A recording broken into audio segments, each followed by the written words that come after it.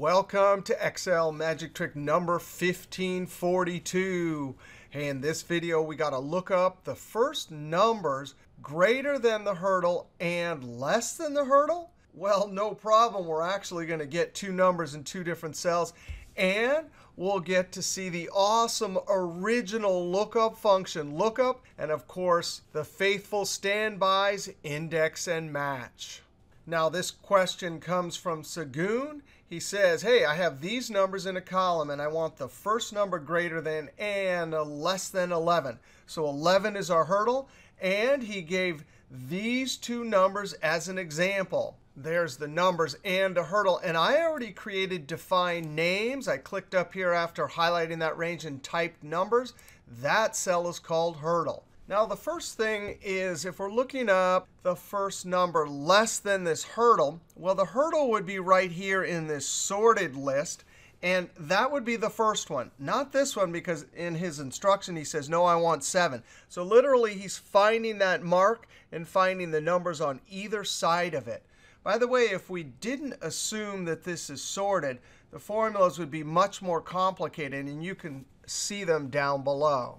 Now, the way we're going to do this for the first one less than is we'll ask the question of all of these numbers, how many of you are less than a hurdle? True, true, true. We'll use approximate match lookup to get the last one, which will be 7. Then when we ask how many numbers are greater than 11, we'll get a bunch of trues here, and we'll use exact match lookup. And exact match, when they're duplicates, always gets the first one. All right, we're going to try these numbers right here. That's that defined name. How many of you are less than the hurdle? If I make sure my cursor's at the end and hit the F9 key, I can see that they evaluate to Boolean value, trues and falses. Now, before we can use approximate match lookup to get at the last true, I need to convert these to numbers. Control Z.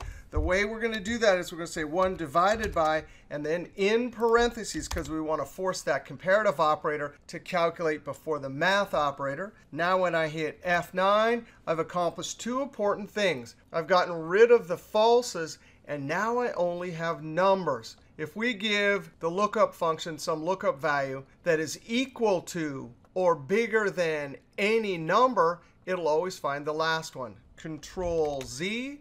So we now have the choice. We can use index and match, which can handle this array operation, but we have to use a special keystroke, or we can use the original lookup function, lookup. Lookup only does approximate match lookup, which is exactly what we want. And it's one of 5 functions that can handle array operations without worrying about what keystroke to use.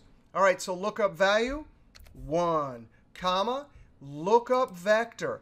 That is sort of like the match function, because lookup will take 1, find a match, which will be our last one, tell lookup what the relative position is, and then comma. That relative position will be used for result vector, which are the actual items I want to go look up and return to the cell. Close parenthesis, and that beautiful formula will work. It'll always find the first value on the upper side of the 11. Now, if I change this to 13, sure enough, it's still going to give me 7. But if I change it to 15, there it is.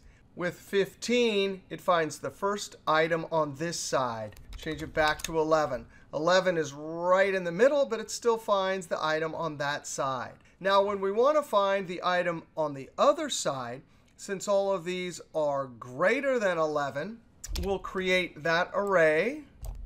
We'll ask the question, hey, how many of you are greater than that?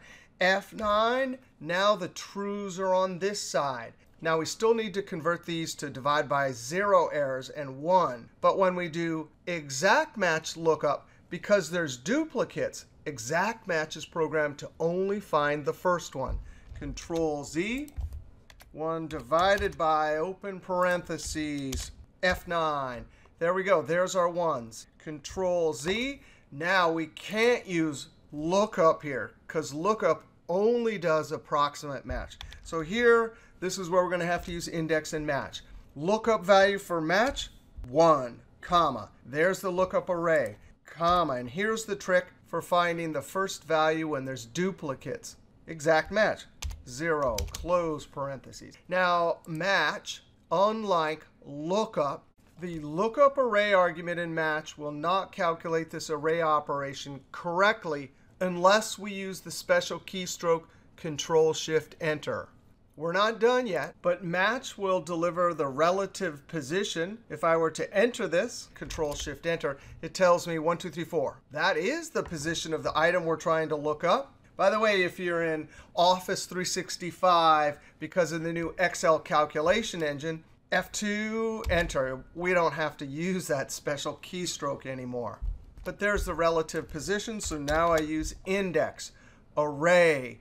Those are the items I want to look up and retrieve, comma. And then match is sitting in the row number. Index and match can do its thing. Now to enter this, if I'm in Office 365 with a new calculation engine, I can simply hit enter.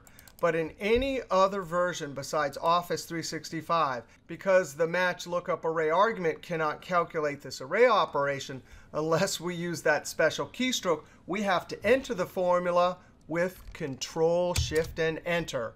Then we look up to the formula bar, and when we see those curly brackets, we know Excel calculated this array formula correctly. Now look at that, 11. It's right in between 7 and 13, and our formulas got exactly what we want. If I change the lookup value to 15, there's our hurdle, and we found the values on either side of the hurdle. All right, if you like that video, be sure to click that thumbs up, leave a comment, and subscribe, because there's always lots more videos to come from Excel is Fun. All right, we'll see you next video.